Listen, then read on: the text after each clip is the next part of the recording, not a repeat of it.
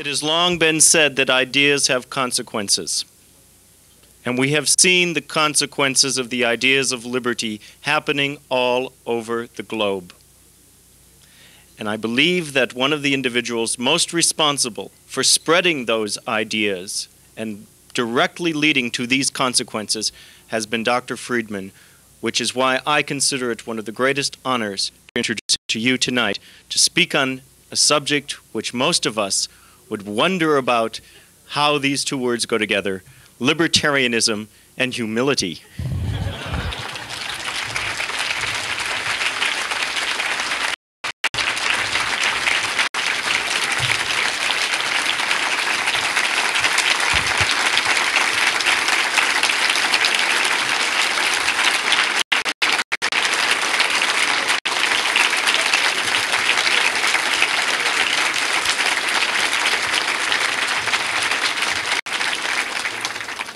Thank you very much. I'm embarrassed by that introduction and by your welcoming me, because I'm afraid at the end of the talk you may not be quite so enthusiastic. The virtue of being among people with whom you agree fundamentally is that you can talk about some of the harder issues which you don't want to talk about in some other circles. And that's what I want to do tonight. As Jim quite properly said, libertarians have a great deal to celebrate. This last year has been an absolutely phenomenal year. I cannot quite agree with his attribution of responsibility. I think the horrors of socialism had more to do with what has happened than the perceived virtues of a free market system. But once it's occurred, it offers an enormous opportunity for free market institutions, and that's the point at which I do believe ideas have consequences. The recognition that socialism is a failure is not the same as a belief in free private markets. You need only look at the United States.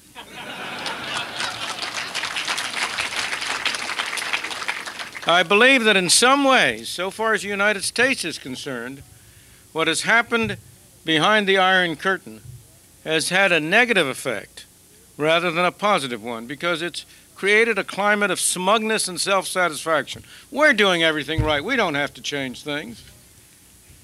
Just look at a summit in Washington. What's it dealing with? How to make socialism more extensive, not how to make it less extensive. How to take more of the public's income away from them and for government to spend. That summit is not dealing with the real problems of how you get rid of the socialist enterprises that unfortunately are so prominent in our country. So I believe there is an enormous amount to celebrate, but I don't think we want to go too far. However, that's not what I'm going to talk about. I want to talk tonight about a very different issue: basic libertarian beliefs and values. And that's the point of my title. As a longtime liberal, I refer to myself really as a liberal in the true meaning of that term, a believer in freedom. Unfortunately, we've had to use the word libertarian because, as Schumpeter said, the modern liberals, the socialists of the world, paid free markets the supreme compliment by stealing its name. But as a longtime libertarian, I am puzzled by a paradox. On the one hand, I regard the basic human value that underlies my own beliefs as tolerance based on humility. I have no right to coerce someone else because I cannot be sure that I am right and he is wrong. On the other hand, and this is a paradox, some of our heroes, in particular 2 of the 4 people whom you mentioned from Mount Rushmore, people who have in fact done the most to promote libertarian ideas, who have been enormously influential, have been highly intolerant as human beings, and have justified their views with which I largely agree, in ways that I regard as promoting intolerance. Equally important, as I have observed the libertarian movement, there's a related strand of utopianism in the libertarian movement that I believe is also productive of intolerance and is fundamentally inconsistent with the basic values that I believe we stand for. Why do I regard tolerance as the foundation of my belief in freedom? How do we justify not initiating coercion? Most of you would agree, would say, if I asked you, what is the basic philosophy of a libertarian? I think most of you would say a libertarian philosophy is based on the premise that you cannot initiate coercion, that it's wrong to initiate coercion. What do we base that on? Where does it come from? If we see someone doing something wrong, that we know to be wrong, someone is starting to sin, to use a theological term, let alone may just make a simple mistake. How do we justify not initiating coercion? Are we not sinning if we don't stop him? I know only two answers occur to me that make any sense about that. One is, which I regard as largely an evasion, there's no virtue in his not sinning if he's not free to sin. That may be true. But then, that doesn't apply to me. Maybe no virtue for him. That doesn't mean I should let him sin, because I'm sinning when I let him sin. How do I justify letting him sin? I think the most persuasive answer is that, can I be sure he is sinning? How can I be sure I am right and he is wrong? That I know what sin is? I think this is a very complicated and difficult problem. Let me give you a very extreme example. I come up here on Golden Gate Bridge and I see somebody getting ready to jump. He's going to commit suicide.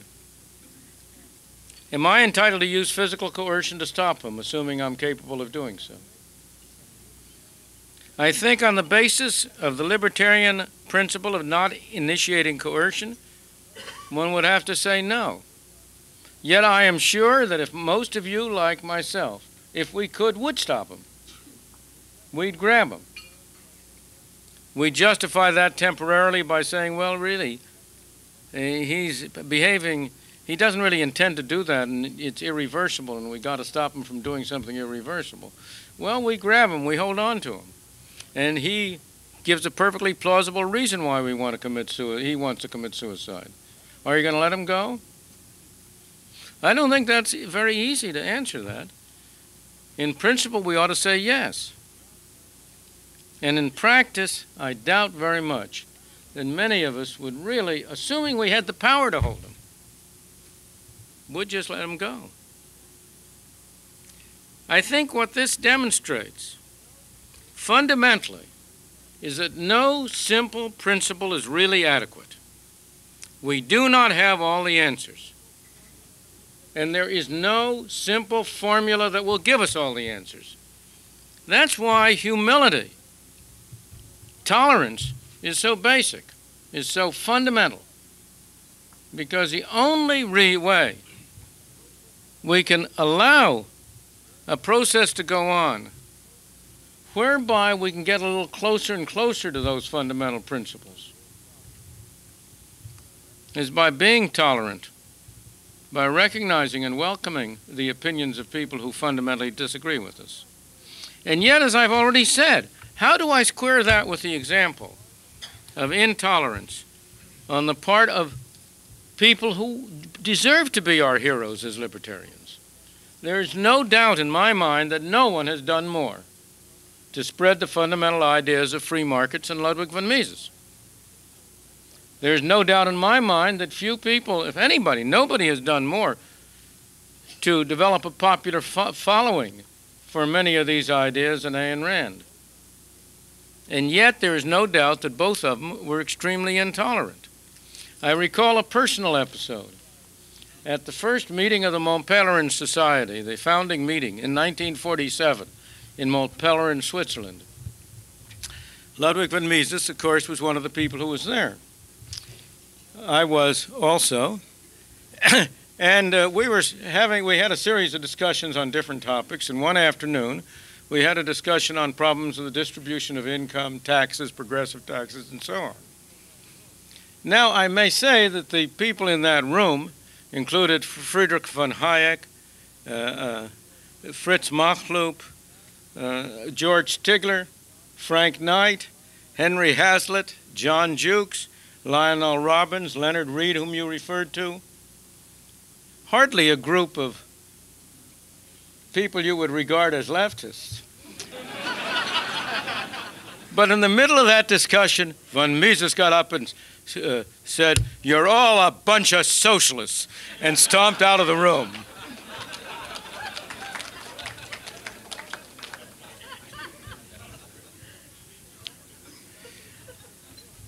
You need only read Barbara Brandon's book, a fascinating book on Ayn Rand, to recognize that what I've said applies to her. And she has a story in there which covers both Rand and von Mises. You may remember, but I'll read it to you in quote. One evening, the Hazlitts, that was Henry Hazlitt, whom I mentioned, invited Anne and Frank to dinner with Dr. and Mrs. von Mises. The evening was a disaster. It was the first time Anne had discussed moral philosophy in depth with either of the two men. My impression, she was to say, was that von Mises did not care to consider moral issues, and Henry was seriously committed to altruism. We argued quite violently. At one point, von Mises lost his patience and screamed at me. We did not part enemies, except for von Mises at the moment. About a year later, he and I met at a conservative dinner, and his wife made peace between us. The important thing to me is less the intolerance in personal behavior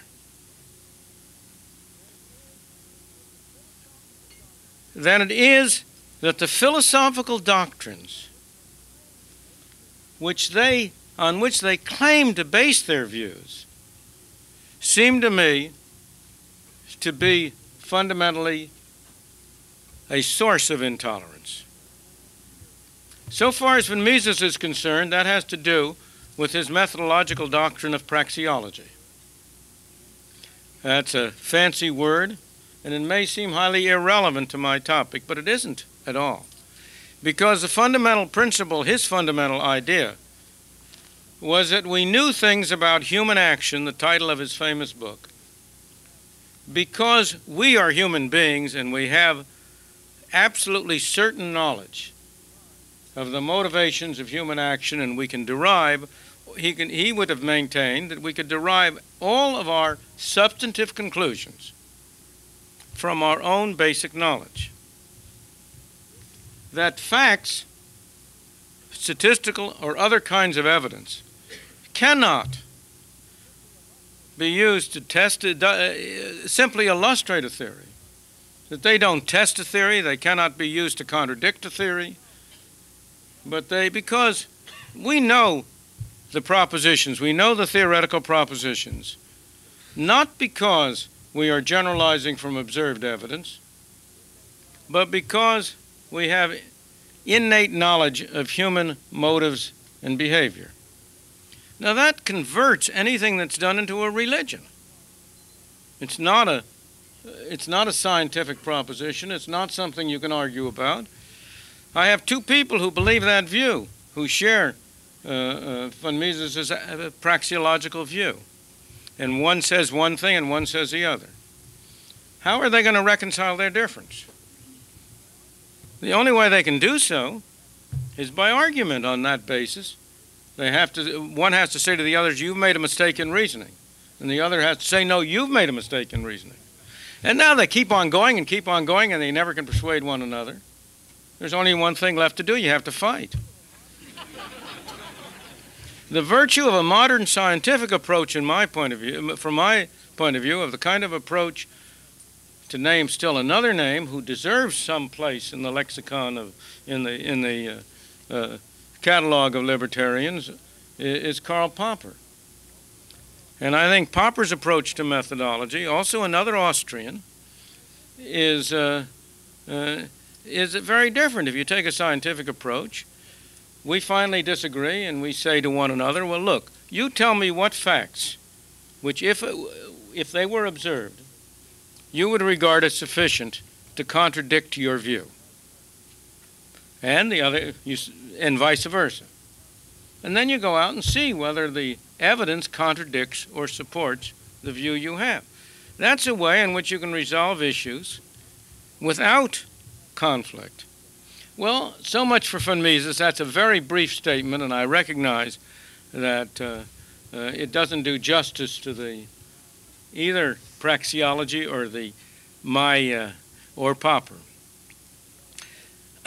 But that's not really relevant here. The same thing is true of Ayn Rand,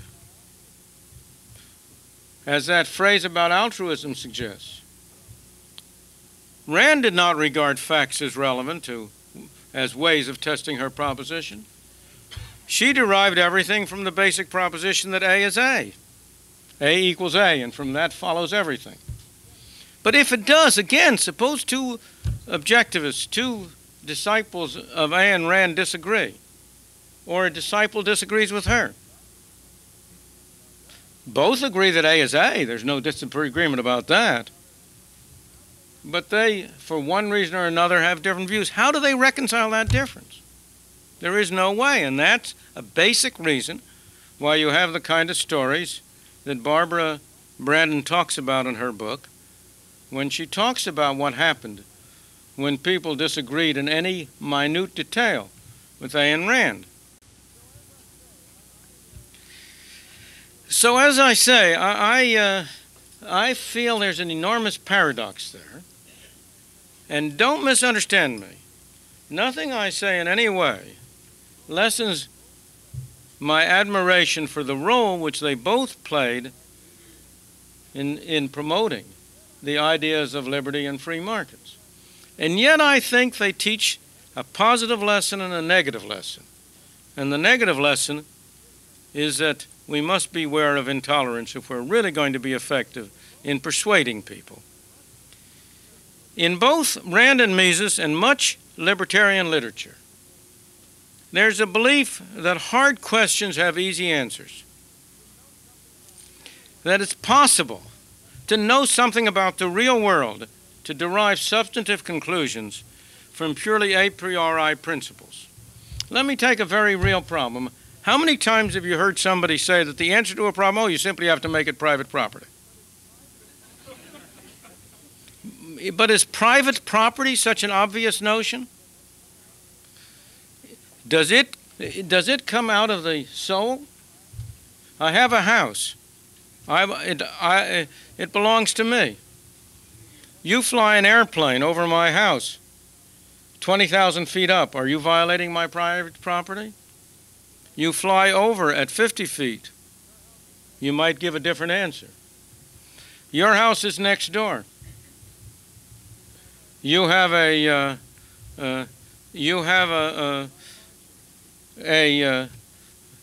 hi-fi system. You play your hi-fi at an enormously high decibel count. Are you violating my private property? Those are questions to which you can't get answers simply by looking whether A is A or not. They are practical questions that require answers based on experience. Before there were airplanes, nobody thought about the problem of trespass through airplanes. So simply saying private property is a mantra. It's not an answer. Simply saying use the market is not an answer. Let me give you some more recent examples. I take two, and I'll touch them very briefly. Vouchers and negative income tax. Re-vouchers, I'm now speaking of schooling, educational vouchers. Schooling is, next only to national defense, the largest socialist enterprise in the United States.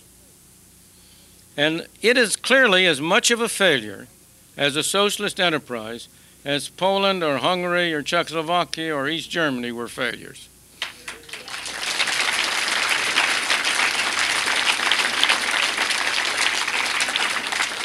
And it shares the characteristic features of those failures. The characteristic features of socialist failures is that you have a group, the nomenclatura, who do very well, and you have masses who do very poorly, and the system as a whole is highly inefficient. Now, that's exactly the case with our school system. Those of us who happen to live in high-income suburbs and well-paid teachers and teacher administrators do very well out of the system. The poor suckers who live in the ghetto or who don't have any money, they do very badly out of the system. And the system as a whole takes 2 or 3 times as much resources to operate as are necessary. And it doesn't do a good job when it does. So it's clearly a failure. And now, as Jacob Hornberger wrote, another example, in the Future of Foundation's Freedom Daily, again, a group that is doing very good work and has is making an impact, I believe. But he wrote about this in his daily for September 1990. What is he, quote, "What is the answer to socialism in public schools? Freedom."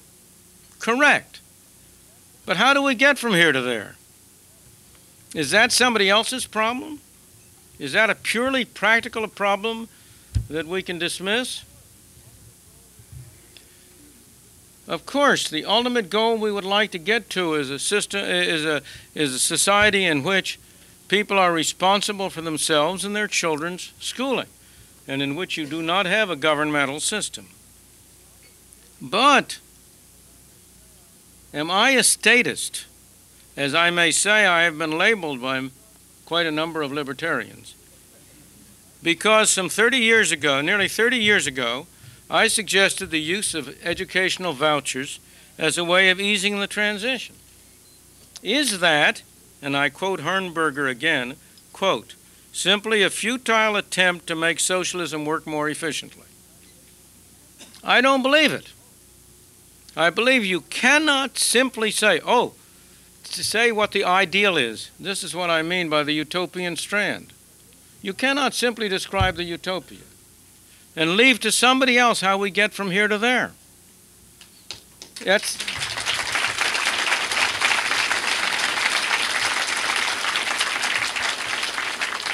That's not only a practical problem, but it's a problem of the responsibilities we have. The same issue arises with respect to welfare, Social Security, and the rest. It may be that the ideal is, and I think it is, to have a society in which you do not have any kind of a major or substantial governmental system of welfare. Again, nearly 30 years ago, I suggested, as a way of promoting a transition from here to there, a negative income tax as a substitute for and an alternative to the present ragbag of welfare and redistributionist measures. And again, is that a statist solution? Again, I think not. We have participated in a society in which people have become dependent on government handouts. It is irresponsible, immoral, I would say, simply to say, oh, well, somehow or other we'll overnight drop the whole thing. You have to have some mechanism of going from here to there. And I believe that we lose a lot of plausibility for our ideas by not facing up directly to that responsibility.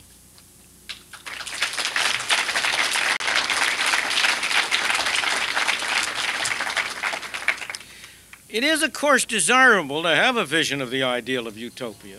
Far be it from me to denigrate that. But we can't stop there. If we do, we become a cult or a religion and not a living, vital force. These comments, I believe, apply to the largest socialist enterprise in the United States as well. That is, of course, defense, national defense. Like everyone else in this room, I am appalled by the waste of the defense industry. I am sure that if you and I could only run it, we could do it for half the money and do it a lot better. But although I have tried for many years to figure out a way in which we could run defense as a private enterprise, and despite the hopes of some anarchist libertarians like my son that we can do it,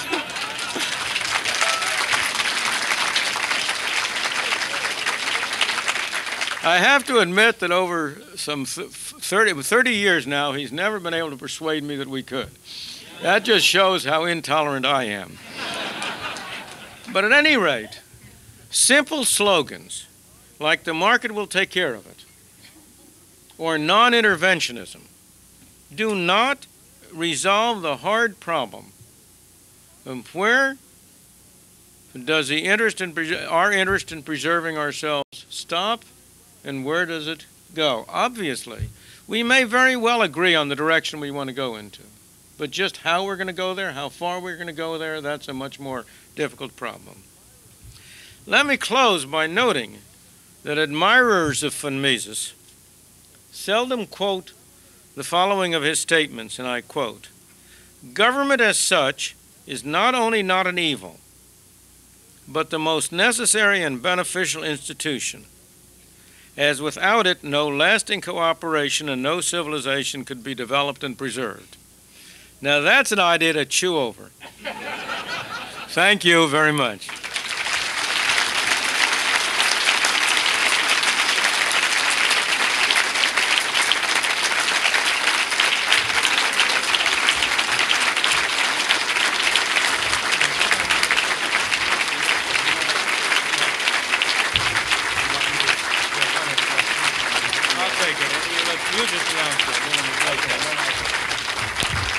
We'll take a few minutes for some questions and then go on to a few other things on the program this evening. Yes, sir. What do you think of the education choice initiative in Oregon, the Libertarian? Well, I have publicly expressed my approval of it. I think it's splendid. This refers to an initiative that's going to be on the ballot in Oregon, providing for a voucher system with a very full, good voucher system, which is, let me stop. One of the problems in the voucher area is the attempt by some of the governmental types, particularly the educationists, the educational establishment, to preempt the voucher issue by restricting it to government schools. I am not in favor of that, and I don't think anybody should be in favor of that, because that's just a way of destroying a good idea. So if a voucher system is going to be an effective means of making a transition from our present system to a satisfactory system, it has to be available for private, non-governmental schools as well as for government schools. And private schools, I would say, of all kinds, profit-making as well as non-profit. And that is what the Oregon State Initiative does call for.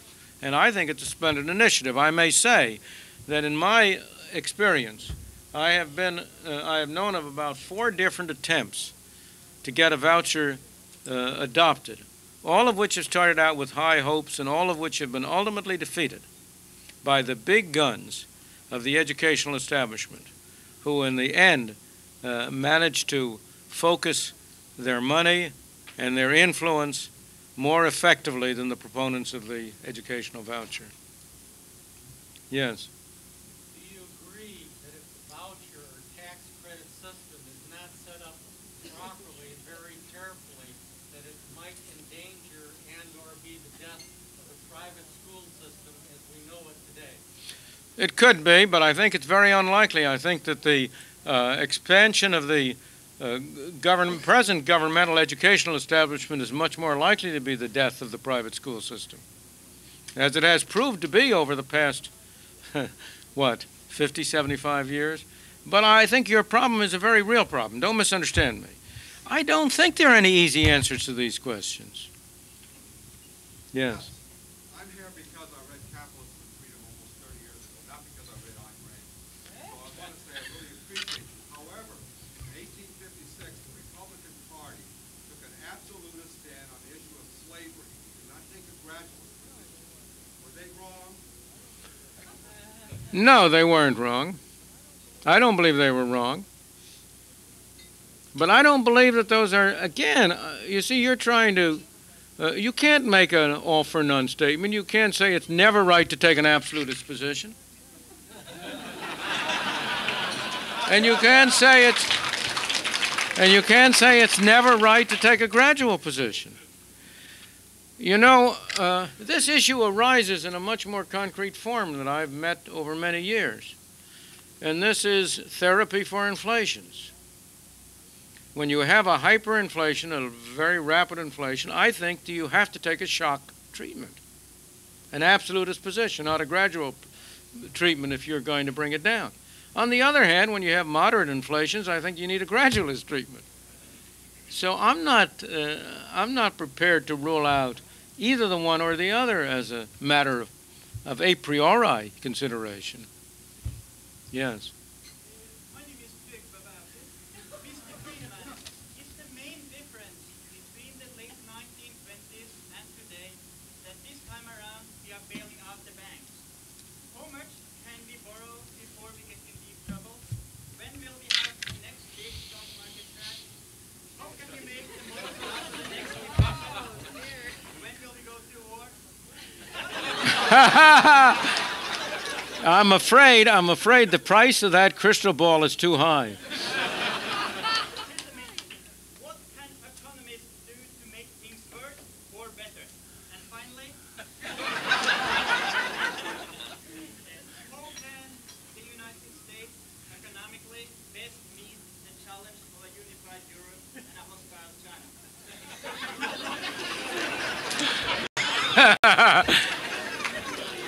That's, as I say, that's a very large order, and I'm afraid I can't fill it. Regarding the Oregon, the voucher system, would you comment on a good way to think about dealing with the church and state issue, what kinds of questions that we will get paying vouchers to church organizations? Oh, sure, I'll be glad to. I have done so in some of our publications in which I've argued that I believe, and this is one of the reasons why you can't get full support from some of the churches, that ultimately the voucher system will destroy parochial education. It looks like it's a handout to parochial education. It looks like you're giving them a subsidy. But the situation today is that they have a real advantage. In the field of schooling, what you're trying to do with private schooling is to sell something that somebody down the street is giving away for free. You're in a very good advantage if you also can subsidize it. And the churches have been about the only institution, except for a few charity schools, they've been about the only major institution that have been in the position where they could provide schooling at considerably less than cost. And as a result, that's why the bulk of so-called private school children are in parochial schools. Now you open up a situation in which you have vouchers available to everyone. Everybody's operating on equal terms. Everybody has to charge tuition. The church loses a special advantage. And when it comes down to it, I think the market will provide a superior alternative to what the semi-socialist institution of a church can provide. And so my prediction is that in a real voucher system, the parochial schools would decline and not grow. Now, I hasten to say that's a prediction. It's not a prescription. If, in fact, I am wrong, if people in a free competitive market choose to go to parochial schools, that's their right. There's no reason why they shouldn't. There's nothing wrong with that. I'm just predicting that that is not what will, in fact, happen. And that prediction, I think, is supported by the fact that the parochial schools, particularly the Catholics, have been perhaps the favorite resource of blacks and other slum groups that have been trying to get a better schooling for their children, because they're the ones who have been in the poorest position to pay for something that they could get free. Yes. Go ahead.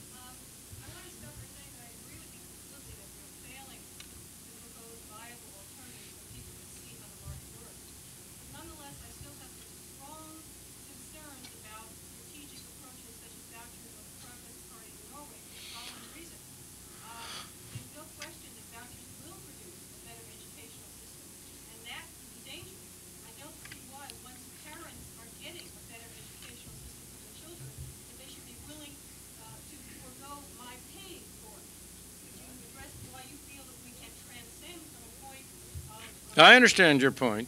Sure, there is a very real problem about why people who choose not to have children and so on should be required to pay for the schooling of the children of people who do choose to have children. There's a real problem there from an ethical point of view. As a practical matter, as I say again, that is the situation now. There's not much chance of changing. My opinion has been on that issue as well, that if you get vouchers, it will stimulate a situation in which people, as they can afford to add to the voucher in order to be able to get better schooling for their children. That also, with all governmentally financed enterprises, sooner or later there comes to be very great pressure on trying to divert the money to another governmentally financed enterprise. There's a marvelous article many, many years ago by Alan Wallace on political entrepreneurship versus economic entrepreneurship. The economic entrepreneur produces a product that nobody has tried, nobody knows what it is, and he can do it before he gets a market for it. The political entrepreneur can only produce something for which there is already a market. And the political entrepreneur, therefore, tends to take something which is already growing and already developing to jump on it and take it over. At any rate, that's much more fully developed in Alan's article, which is a very good article. It's in a book recording a debate between him and, I'm not sure who the other one was, by the American Enterprise Institute. And to go to your point. So what happens is that over time, the demand for higher and better schooling will grow as people become more affluent. The willingness of the government to finance it is going to be limited, and it's going to be unnecessary because you're going to be getting a good schooling system without it. And gradually, non-parents will be less and less willing to finance the parents. And as people become more affluent, they will take on a larger and larger share of the expenses. And ultimately, hopefully, the voucher would wither away. Or rather, I would say not wither away, but be converted into poor relief rather than universal. Yes, I have a question about inflation versus taxation. What do you mean versus? Inflation is a form of taxation.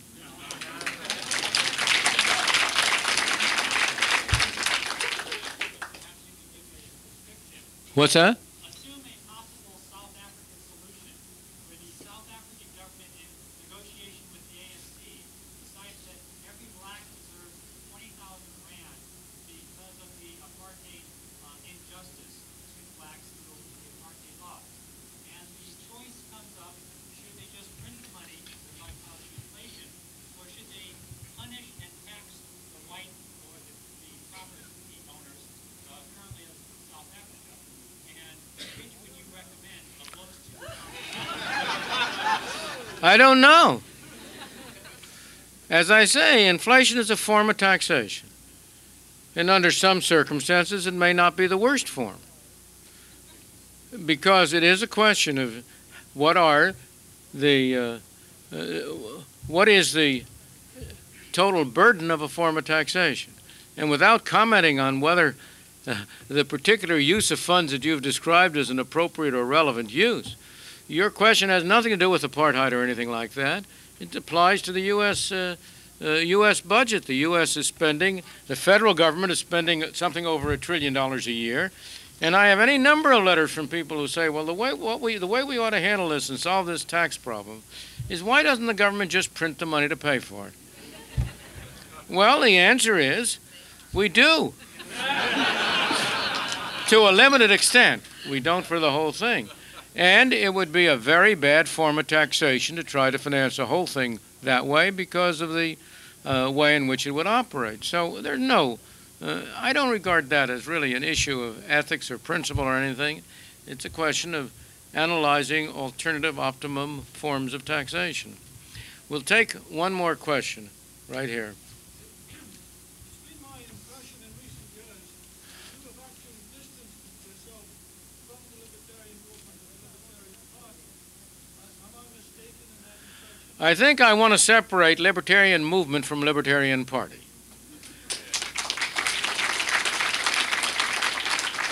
I have not and do not in any way distance myself from the Libertarian movement. It's been my home for many years. The Libertarian Party is another question.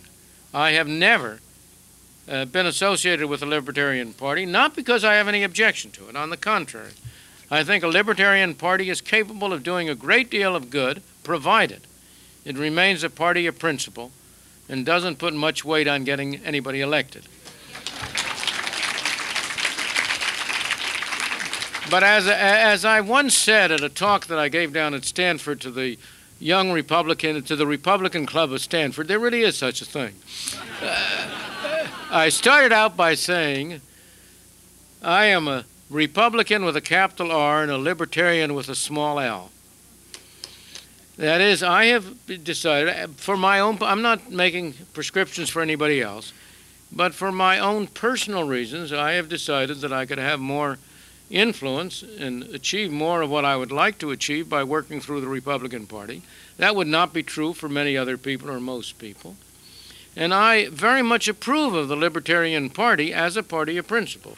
As Rose and I said in our Free to Choose, the Socialist Party was undoubtedly the most influential political party of the 20th century in the United States. And it was that because it never got anybody elected, but it remained a party of principle. And if the Libertarian Party can remain a party of principle and not get sidetracked by the appeals of being able to command rent through garnering votes, it also is capable of achieving a great deal of good. Thank you.